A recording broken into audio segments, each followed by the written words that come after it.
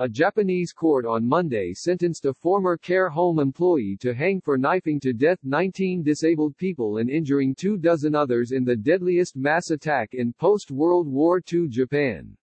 The Yokohama District Court convicted Satoshi Uematsu of the killings and of injuring 24 other residents and 2 caregivers at the Yamayuri-en residential center in July 2016.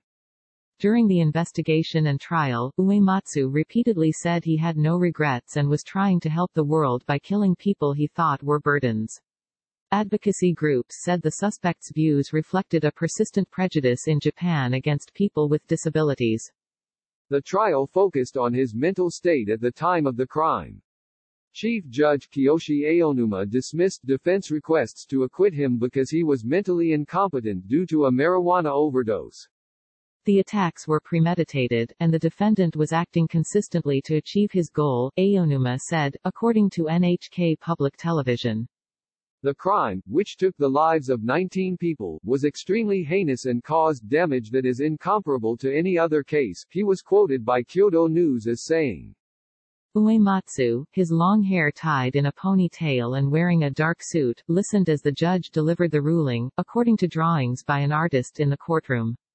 After the judge declared an end to the session, Uematsu raised his hand seeking permission to speak, but was not allowed to do so. Prosecutors said Uematsu's motive came from his biases and work experience at the home and not from use of marijuana.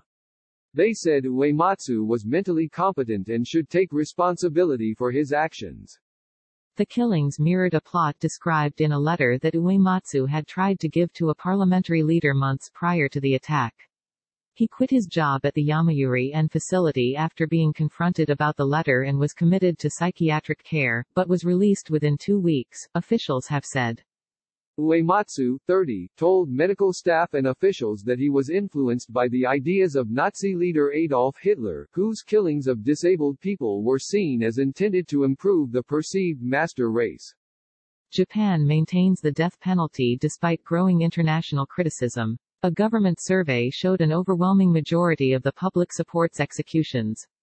Japan and the U.S. are the only 2 countries in the group of 7 industrialized nations that retain capital punishment. Executions are carried out in high secrecy in Japan, where prisoners are not informed of their fate until the morning they are hanged. Since 2007, Japan has begun releasing the names of those executed and some details of their crimes, but disclosures are still limited.